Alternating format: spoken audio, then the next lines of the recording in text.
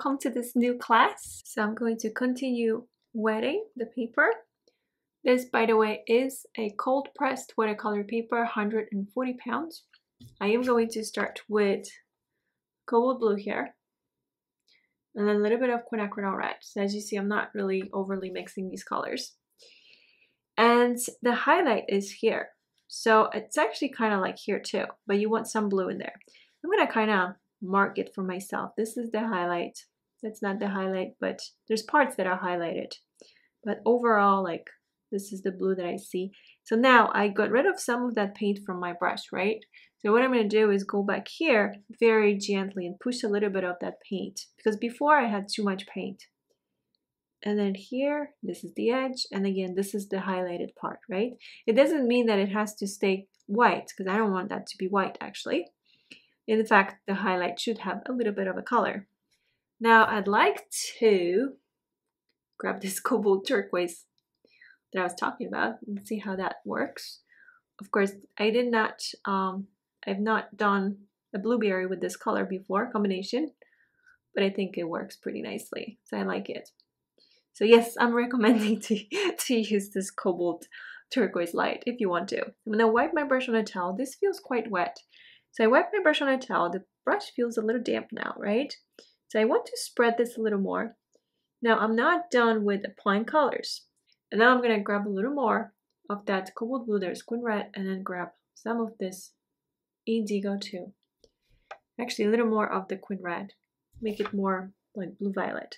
So these are the darker sides, or the side of the blueberry. Plus over here, of course. Kind of staying away from here, but it doesn't mean that I entirely like have to stay away. And in fact, this side here has a little bit like, it's a little darker. So painting these blueberries, like in general, will not take you this long. It's just because I'm talking and explaining, but it should take you like maybe like 10 minutes the most. If you're like fully focusing on your painting, which is very important. I do suggest watching this first and then trying to recreate on your own as much as you can. Because your eyes need to be right on your painting, like you need to look there, not on the computer screen, because then you're missing out on that timing to lift the colors and doing like all that little, the magic, watercolor magic, right? So I have a little more of that paint here. I want to grab more of this blend. So I have this is basically the indigo, cobalt blue, and quin red, and you can see the colors are separated, but I want more of that cobalt blue. And I grab more like a half and half like ratio. And it's just now the paper is drying and I really want to show more color. I don't want this to be too light, right? I don't want this to dry light. I'm gonna, with that same dirty brush, I just grabbed some of that cobalt turquoise light, for example. I added more of that there. And then I might as well add it here. So I still have paint, right? I want to now change the ratio between colors. So I have more of the indigo, there's my cobalt blue, and then quinacridone red. The quinacridone red will give me that shade of like this purple, deep purple, especially that I'm using already this indigo. So these are the darkest parts. I need to grab way more of that paint. And it's not a bad idea actually to grab some Van Dyke brown. So I'm going to grab a little bit of Van Dyke brown just right here, because a combination of like indigo and Van Dyke brown will give you like a darker shade that almost looks black.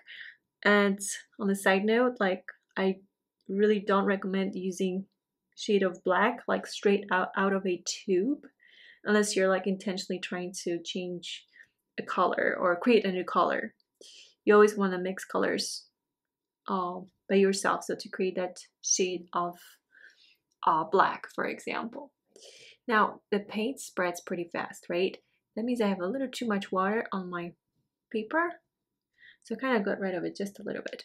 I kind of wiped it, well not wiped it, but I removed it a little bit with the brush, but you got to be careful when you do that because it's easy to make the paper like feel damp, like you don't want that. So I grabbed a little more of that cobalt turquoise light. And so this is like the area right there, right? So I'm gonna grab now milk-like ratio of cobalt blue with that cobalt turquoise light and now cobalt blue and quinacridone red. And now going toward these darker areas. So let's say over here, we do have like this brownish part, which is great actually. It will give us some more to than just the blue tones, right? We'll add a little bit of, let's say, burnt sienna, but here, I know I have a highlight very close to it, but I also want this other shade of blue, which is my cobalt blue. Very gently touching, and then back to that quinacridone red / indigo. Make it a little darker, right here. And last time we grabbed a little bit of Van Dyke brown, so I just did, and I think it's a nice touch just to have a little bit of that Van Dyke brown with the tip of your brush. So don't grab too much, it's just with the tip of your brush. You're changing the ratios too, but you're changing the shade of that blue at the same time. So I do want this to have a nice shape with the tip of my brush. This is a softer brush. I went a little over here. I won't worry too much about it because that means I would have to go over or outside more. And I want to change the shape of it. So what I'm going to do is quickly clean this brush. Round 8 golden 1 brush. So the most important is to have a fine point. And I'm going to wet it. So I'm going to grab some of this.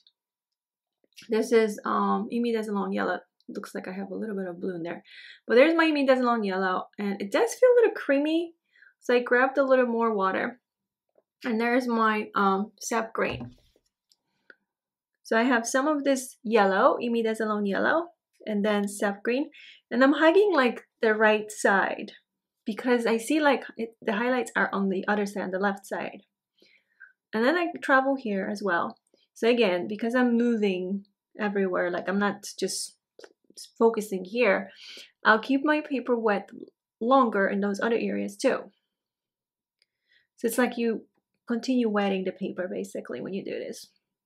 So just the right side basically, adding these shades, right? This is kind of like not so yellowish, but I'm gonna grab more of that sap green here and go back here and add it on the right side. So just focusing on that right side, but you know what? I feel like I need a little more water because to create that real brown. Okay, so here's the thing. I'm gonna clean my brush. When you mix red and green together, you actually create a shade of brown. So you really don't need to use burnt sienna or Van Dyke brown. So that's just on a side note, because you really don't need those additional colors. So now I'm grabbing more of that green with the red. I'm going back here. This is still wet, but barely. So I gotta hurry up if I want to add any more color. So now I have like even an additional shade of that brown, just because I'm not using like a burnt sienna, but instead I'm actually using sap green and quinacridone red. So red and green. And then just kind of placing these colors whatever I feel like it would look nice, but I am following the reference. It's just like, okay, maybe here a little bit, right? So now how do I add that darkest tone that I see? So again, I would grab red. So there's my quin red, and there's a little bit of sap green, but I need this to be like a cream top now. And that's because I want to have the most control. And then to make it darker, I'm gonna grab blue. So this is also another, so this is blue as well now. So follow blue, red shade.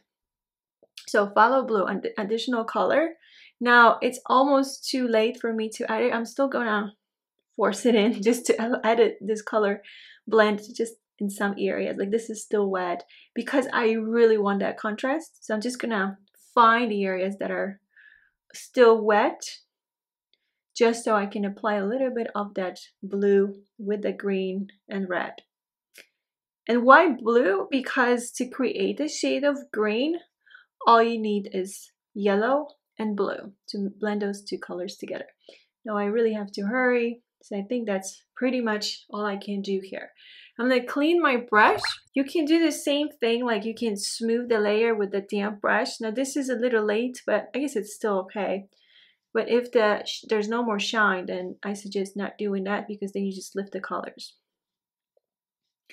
So I pulled a little bit of that. Now the next step is to lift the colors. So this is my round 3. Actually, I want my round 2, songbird details.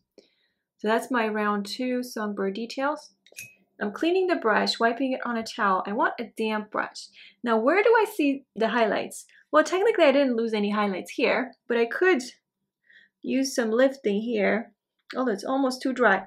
So perfect timing to lift the colors is once that shine goes away from the paper. Now I almost missed out there, but maybe I'll be okay here. Sometimes I very often actually use my rigger brush, and I feel like the rigger, using a rigger helps actually to lift some areas that just don't want to lift, but I think I'm okay.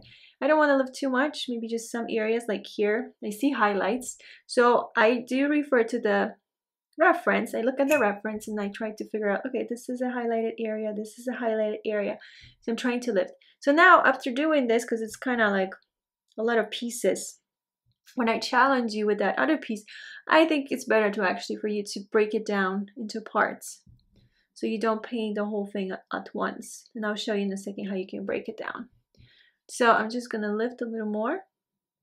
So this is finished. However, I am going to add another leaf here. I'm gonna take a photo of it so you have the sketch. And I want you to paint that extra leaf on your own, okay? So thank you so much for your time. And please let me know, as usual, like if you have any questions.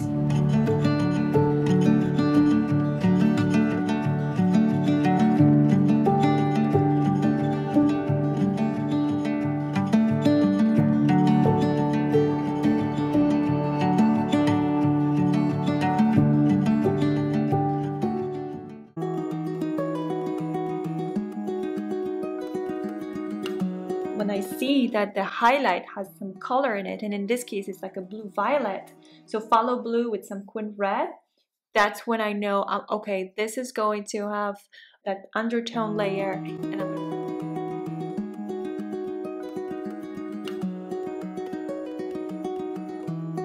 And so when you look at the highlight, this part is kind of really like white almost, and then you have the blue.